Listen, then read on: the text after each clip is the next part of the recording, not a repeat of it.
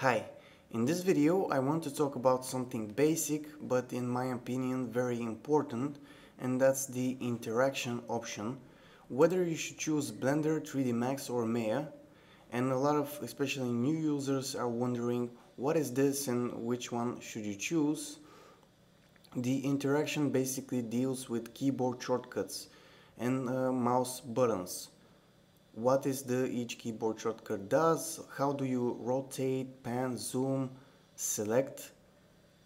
With each interaction preset you get different keyboard shortcuts, and which one is better, it can be very subjective topic, but I will give you my reasons why for me the 3D Max option is the choice that you should make. I have two main reasons, and one of which is that the 3D Max keyboard shortcut setup is much better, much more user friendly than the Blender default, and the other reason is that it gets to do with if you are aiming at some point in the future to get a job in 3D animation. So I'm going to select this option and just click here.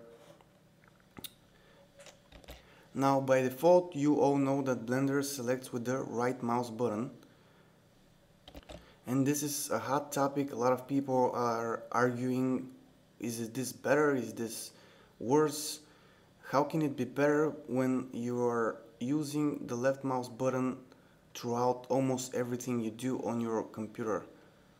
You use it on your operating system to select files, to drag them around, to do all kinds of stuff.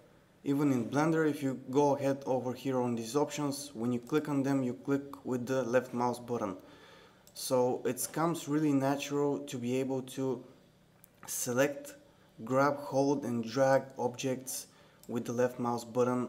I don't know why the developers of Blender decided that right mouse button selecting is a good idea.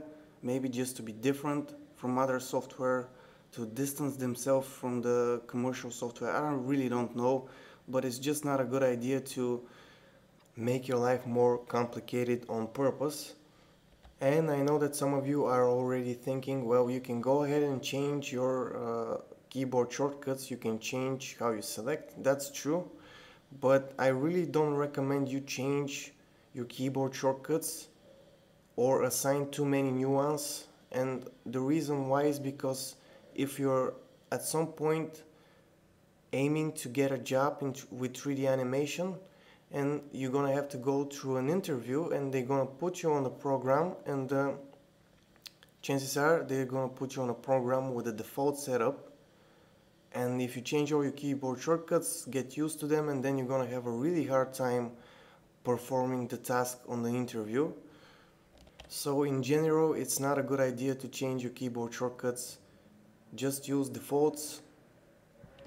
And overall, putting aside the left or right mouse button selecting, I think that the 3D Max interaction setup is better than the Blender default.